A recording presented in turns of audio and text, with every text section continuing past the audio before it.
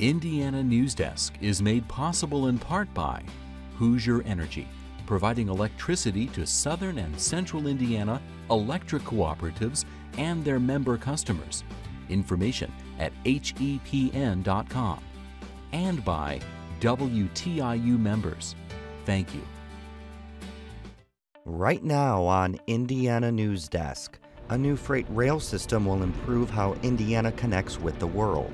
As a consumer, it should lower your cost because everything that you buy has some transportation cost built into it. So if you can control that, it's cheaper as well.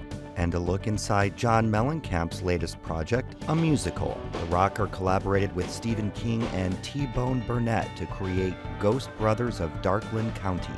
We got our hearts out on this, I guess. The two are already calling it a success, even though it may never run on Broadway. More on how Mellencamp and King work together to bring the ghostly tale to life.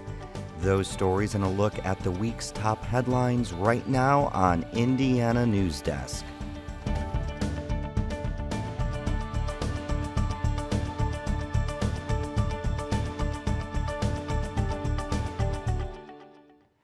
Hello, welcome to Studio 6 for this week's Indiana Newsdesk. I'm Joe Wren.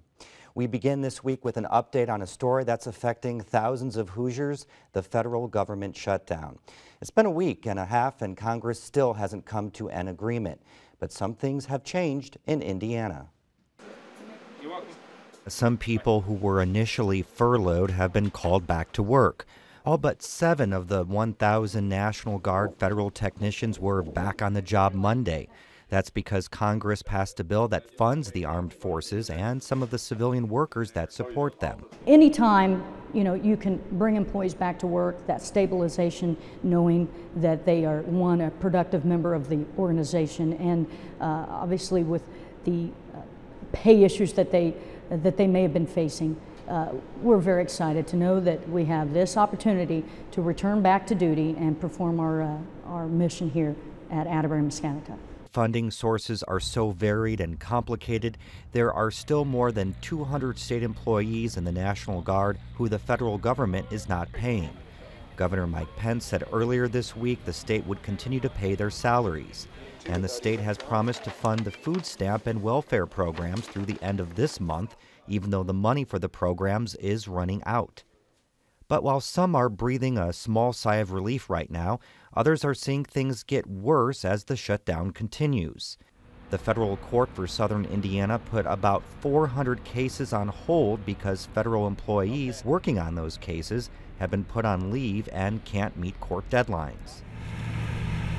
And as Indiana farmers begin harvesting their crops, they're having a hard time finding out how much to charge for their products. The U.S. Department of Agriculture keeps a track of supply and demand trends, which influences prices, but their offices are among those shut down. It's quite a critical situation with crop numbers as to whether there's going to be enough crop to supply the rest of the country for the rest of the year. But without the government, with the government being shut down, they're not doing they've canceled their monthly report for this Thursday, the 10th, which was the big report that everybody was waiting on. The USDA did release a report in September, but it didn't take into account thousands of acres that didn't get planted because of heavy rains earlier this year. But even as Congress continues to look for a solution, another deadline is looming. If legislators don't raise the debt ceiling by October 17th, the U.S. could default on its debt. Indiana ships a wide variety of products overseas, everything from auto parts, medical supplies, pharmaceuticals, corn, and soybeans. Together, exports bring in more than $34 billion to the state economy. Indiana is hoping to increase those exports with a new rail system debuting this week. As Claire McInerney reports, the so-called intermodal system could increase demand for Indiana products and decrease the price Hoosiers pay for goods shipped into the state. The new Indiana Railroad Company facility in Indianapolis allows businesses to bring their goods into the rail yard, where they will be loaded into large box containers, put onto trains, and shipped out of the state. It promises to cut shipping time to Asia by about a week, from 25 days to 20 days. It's going to make importers more competitive. It's going to reduce their transit times. They won't have as much money tied up in inventory, but it's certainly going to make Indiana manufacturers, exporters, more competitive going overseas as well. So how exactly is the rail going to do this? Let's back up and start at the ground level. I mean, literally, the ground level. As harvest season begins in Indiana, millions of bushels of soybeans and corn are being prepared for sale. Jim Langford is in the middle of harvesting his crop. Once he's done, he'll sell it to processors and distributors. Under the previous system, the distributor would likely use a truck to drive Jim's crops up to Chicago. The load might sit there for several days while it's being sorted along with other products from the Midwest. Then it would be loaded on a train to the West Coast, where it would be put on a ship and taken to Asia. With the new rail, the distributor can take the crops directly to the rail yard in Indianapolis. The load will be put on a train there and shipped directly to the West Coast, bypassing the bottleneck in Chicago. Shorter shipping times and lower costs could increase demand for Indiana products, and that could benefit many Hoosiers, including Langford. All the soybean producers and so on in Indiana very well could, because depending on the markets and the prices and so on, that normally has a bearing on how many soybeans we plant versus other crops, and the better the price. And then there are the middlemen. Merchandise warehousing has been in Tim Sadiq's family for more than 6 decades. The company stores products from Indiana and other Midwestern manufacturers, and the new rail hub is located right across the street, a selling point for both customers and consumers. As a consumer, it should lower your cost. Everything that you buy has some transportation costs built into it. So if you can control that, it's cheaper as well. In addition to that, consumers are concerned about going green. Well, rail is a very green option. So the CO2s are significantly lower than transporting by truck. In all of this, businesses are focusing on one part of the world, Asia. The U.S. imported more than $300 billion worth of goods from Asia in 2012 alone, mostly technology such as smartphones and tablets. Cutting down on importing costs could decrease the prices Hoosiers are paying for those products. So yes, that means a rail line in Indianapolis could mean you pay less for your iPhone. And when it comes to exports, China buys 7 times more Indiana products now than it did a decade ago. Much of that can be attributed to Indiana's agriculture industry. We export about $1.7 billion worth of soybeans alone from the state. And if you look at the U.S. as a whole, China represents 60% of the U.S. market, which is, again, huge. So you're looking at a huge market for agricultural products, and one that almost, in terms of Indiana, dwarfs all those other export categories. There are also exports like medical devices, medicines, and car parts, and the companies that make those are vying for a piece of Asia's growing economy. Really, China is the 800-pound gorilla, because their growth has been almost 20% over the last 10 years. That's an average annual rate, so it's increased almost, well, over 5-fold in the last 10 years. But Indiana isn't the only one trying to tap into the Asian market. Other states have had hubs like the one in Indianapolis for years, and they're also constantly seeking ways to make their systems more efficient and cost-effective. And reporter Claire McInerney joins us now to give us some additional perspectives on what Indiana is doing to market itself to Asia. Your report showed that Indiana is investing a lot in working with Asia, in this case, of course, rail. But sometimes we see in the news where the state will send, let's say, a delegation to China. Some communities do that with their mayors. What are some of the other efforts that the state is doing? Sure. It's well known that Indiana is a big manufacturing state in terms of our economy. Auto manufacturing is a huge part of that, and so there's a lot of Asian automobile companies either that have plants based here or that get their parts from Indiana, including companies like Cummins that produce auto parts. So a lot of times we see interactions between Indiana companies or legislators, mayors, like you mentioned, going over there and just keeping that relationship going. So if you remember from the news last month, Governor Pence traveled to Japan, spent a week there in what he called a jobs trip, and just did exactly that, spent time with people in the auto industry, basically thanking them and showing their his appreciation that they have their companies in Indiana when they have so many states in the United States that they can choose from. Can you put a dollar figure on that? I mean, how much is Asia worth to Indiana? I don't have a comprehensive number, but we see all the time that there's growth in terms of manufacturing and auto in Indiana. So just in the last few months, in terms of numbers, Subaru announced that they're going to be investing $450 million, creating 900 jobs.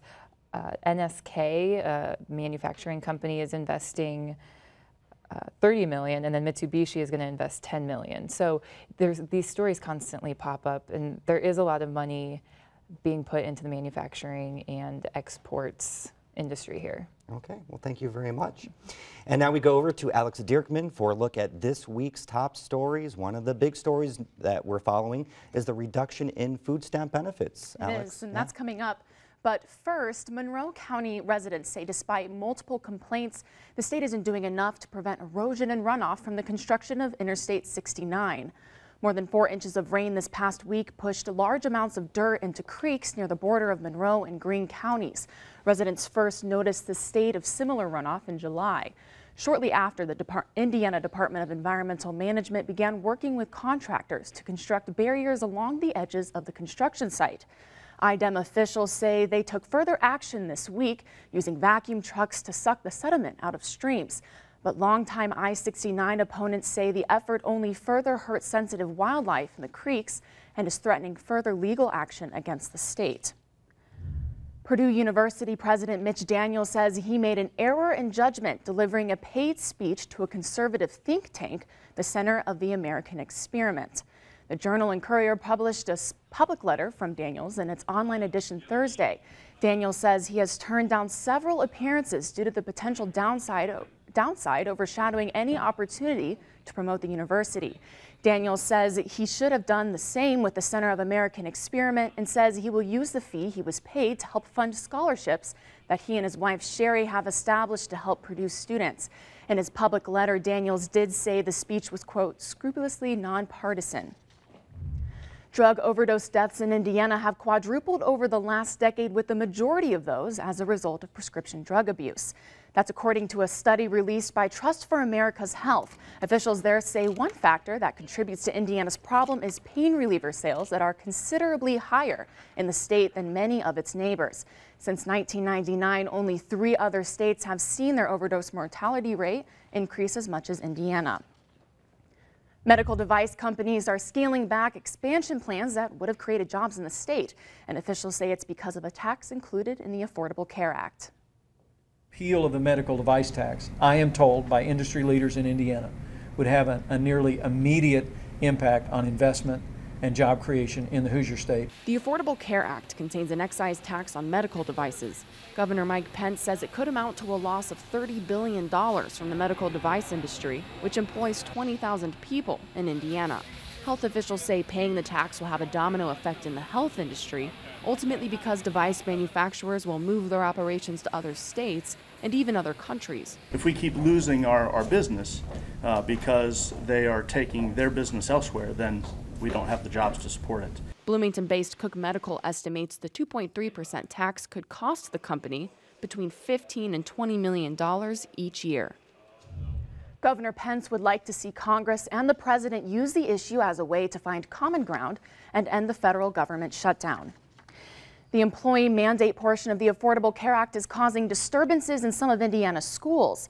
These 15 public schools are joining the state in suing the IRS and other federal agencies over the Affordable Care Act. The attorney representing the schools says the suit challenges the authority of the federal government to impose the health care mandate on state and public school corporations. The law calls for penalties on employers that fail to provide health insurance if they have 50 or more employees working 30 or more hours per week. State Democrats admit the Affordable Care Act isn't perfect, but are urging people to focus on its overall goal, which is to create a healthier nation. Benefits will be reduced next month for more than 900,000 Hoosiers on food stamps. The Federal Supplemental Nutrition Assistance Program, or SNAP benefits, commonly called food stamps, are given out based on family size. That means a family of 4 after November 1st will lose $36 a month in benefits. That's nearly a week's worth of meals. An official from a state food bank association says the reduction is not related to the federal government shutdown. Rather, the issue is federal stimulus dollars handed out in 2009 that are going away. The Indiana Supreme Court, along with judges and lawyers around the state, is exploring ways to provide more free and low-cost legal services to a growing number of Hoosiers. Twice a year, the Indianapolis Bar Association holds Ask a Lawyer events in the community, with around 100 lawyers providing free legal consultation. At its event this week, more than 600 people showed up, by far the highest number ever. Officials say the economic downturn is to blame. Indiana's Chief Justice says in an effort to encourage more lawyers to provide pro bono work, the state is considering offering what's called continuing legal education, or CLE credit hours. Lawyers must earn a certain number of hours each year. The Indiana Bar Foundation has also established a new website where Hoosiers can submit a question that will be answered by legal professionals. Joe. Thank you very much, Alex. Coming up next on Indiana Newsdesk, John Mellencamp and Stephen King collaborate to create a different kind of musical. What the masterminds behind Ghost Brothers of Darkland County are saying about their haunting new show. And is there room in Bloomington for a second charter school? How the proposed alternative to local district schools has revived the charter debate in Monroe County.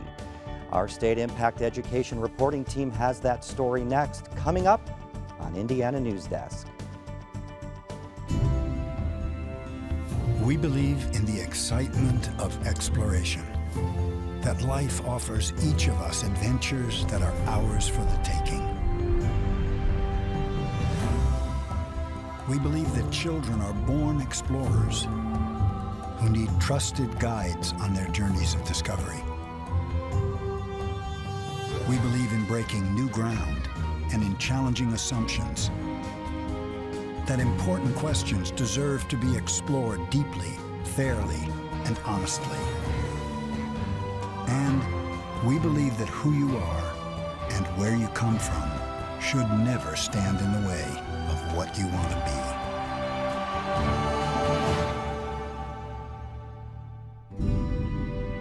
This is who we are. This is what we believe. This is PBS. Welcome back to Indiana Newsdesk. John Mellencamp and Stephen King's musical Ghost Brothers of Darkland County premiered Thursday night in Bloomington. John Mellencamp has had opportunities to make musicals. He could have made one like Mamma Mia that focused on his hits through the years. It would have likely been a huge success on Broadway, but as Sarah Whitmire reports, he settled on a darker path, working with King on an adaptation of a ghost story close to his hometown. Imagine this. It's a dark night in 1935. Two young brothers and a girl they both like are drinking and just hanging out at a cabin south of Bloomington. The boys get into an argument in front of the fireplace, and one brother hits the other one in the head with a fire poker. The girl and the other brother go to get help, but driving into town, they lose control of their car, go into a lake, and they drown. This last part is particularly gruesome. The next day, when officials find the other brother dead at the cabin, an animal had chewed off his head. By John Mellencamp's account, the ghosts of these young people actually haunt a cabin he owned in the 90s near Lake Monroe. More than a decade ago, he took the story to Stephen King and asked what he thought about collaborating on a show based on the tale. I'd never done a musical before, and John had never done a musical before, and he came down to see me, and we just kind of looked at each other and said, this is something really new. Let's edge out on a limb a little bit and try something. With the master of horror on board, the two began work on Ghost Brothers of Darkland County. Sometimes we would do it over the phone, sometimes we'd do it, well, quite honestly, when we started, we were doing it over fax. We were, yeah. We were faxing stuff. I don't think the internet had even been invented yet. It had been, but we didn't really know how to use it. The two described the process of working with each other through the years on the project as a back-and-forth negotiation. Steve is really, in charge of the story, and of course he has much better ideas about the story than I do, but we found out almost by accident that Steve was telling the story and I was doing the character development through the songs. I don't know that we ever really discussed that, but it came to our attention pretty early on that, well, the songs are talking about the people and how they feel, and Steve's story is moving it forward. Heaven has turned me away, so I can't get on my knees and pray. Mellencamp is vague about how true to life the show actually is. He says he has magazines and articles that detail what happened the night of the accident. But death records are hard to find, and it's impossible that 2 teens drowned here in Lake Monroe in the 1930s because the lake wasn't even built until the 1960s. John did the research. He found some True Detective magazines from the 40s and told me some stories, and I made the rest of it up. My idea about research is as little as possible. My favorite thing that I asked Steve when I first met him, I said, so Steve, do you do an outline when you write a book? He goes, not since college, and they made me. Yeah. So we talk about research. That's his research. Mellencamp says he sold the cabin to a doctor from Indianapolis. The supernatural things he thought he didn't believe in became real to him and others who visited. I stayed in that cabin, and I stayed in the guest house by myself, and nobody was in the main house. And I did walk in there, and it was certifiably creepy. How so? You just had this vibe like somebody was doing that to you, back of your neck. And I stood in front of the fireplace where the alleged murder occurred, so I had to see that. And then I got out of there. I'm crippled on my case. Mellencamp and King's fictional story isn't set in Indiana. They moved it to Mississippi and worked to capture the essence of the Delta. We kind of agreed that it would be great where it's a kind of a Gothic story if we set it in the South with a feel of bayous and swamps and that sort of thing. So we did that, and we both read Tennessee Williams and looked at the movies and everything to kind of catch a feel for the sound. You know, people might just say anything to try and save their skin. The elements of a true collaboration are there, Mellencamp's earthiness and King's darkness. It doesn't give you the happy ending you might expect on Broadway, but who knows whether this show will actually make it there or whether the last curtain call will fall at the end of this Midwestern tour. Regardless, Mellencamp and King say it's already a success. We like to entertain, and if people come here to this show and clap their hands, we got a success. If people clap their hands and stand up, we got a big success. That's all. And at the other end of that, I don't work for anybody, and neither does he. So that's what keeps us honest to ourselves. We don't work for anybody. And now we go to State Impact, Indiana, where Kyle Stokes joins us. Plans are in the works to open Bloomington's second charter school, plans that have Monroe County school officials concerned. Kyle, when would this new charter school open? Well, not until fall of 2015, Joe, and that's if Ball State University officials give the go-ahead for the proposed Green Meadows Charter School. But if they do, organizers say there will be plenty of demand. Students already face long wait lists at Bloomington's other charter school, and that has Monroe County Community Schools Corporation leaders worried about an exodus of potentially 200 students, which would cost the district about $1 million in per-pupil funding, about the equivalent of more than 20 MCCSC teaching jobs. This is a charter school that speaks to Bloomington's liberal arts sensibilities. At a recent public meeting, organizers said Green Meadows' curriculum would emphasize environmental sustainability, social justice, arts, music, even handcrafts. Some opponents said the pitch was compelling, but they fear the new school will drain not only funding but engaged families from the district. Those who favor the charter proposal, though, say their children need a school where they can fit in. Bloomington's second charter school would be one of only 20 outside of Indianapolis or Gary, only the fourth in South Central Indiana. Compare that to more than 50 schools in Indy and in Northwest Indiana, as you can see on this map that you can find right now on stateimpactindiana.org. Key date to remember now, November 1st. That's when a panel rewriting the state's grading system for schools must make a final recommendation for how to issue those A through F ratings your child's school gets. But at least one member of that panel is worried the state won't meet that deadline. The Indiana Chamber of Commerce's Derek Rettelman said that the A through F review panel said during this week's meeting that he was concerned the group hasn't seen any proposed models with less than a month left to complete its work. State Superintendent Glenda Ritz assured him the work would get done. The Indiana General Assembly wants the State Board of Education to adopt the new A through F grading system before Thanksgiving. One other reason to keep November 1st circled on your calendar: if the federal government shutdown continues until then, that could mean some Indiana Head Start programs would be forced to shut down. So far, the shutdown hasn't impacted the early childhood programs for low-income kids in Indiana because many received their federal funding before the federal government shut down, but other programs were supposed to get that payment on November 1st. Without the funding, they'd have to close down. We'll keep following that story, Joe, and we'll post any updates on our website, stateimpactindiana.org. Thank you very much, Kyle. And the Super Bowl could find its way to Indianapolis. This week, the NFL announced Indianapolis as one of the 3 finalists to host the 2018 Super Bowl, with New Orleans and Minneapolis also on the short list. The city received high marks when it hosted Super Bowl 46 last year. Indianapolis Mayor Greg Ballard says the economic impact of the game prompted him to support another bid.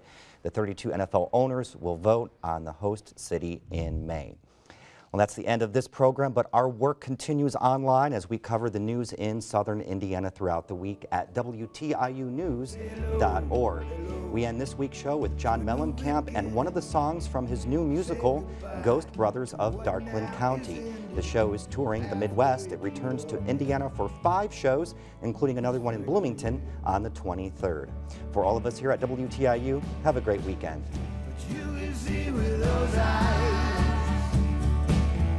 You can hear with those ears, and you can speak with that tongue. The truth looks so far. Indiana Newsdesk is made possible in part by Hoosier Energy, providing electricity to southern and central Indiana electric cooperatives and their member customers. Information at hepn.com. And by WTIU members. Thank you.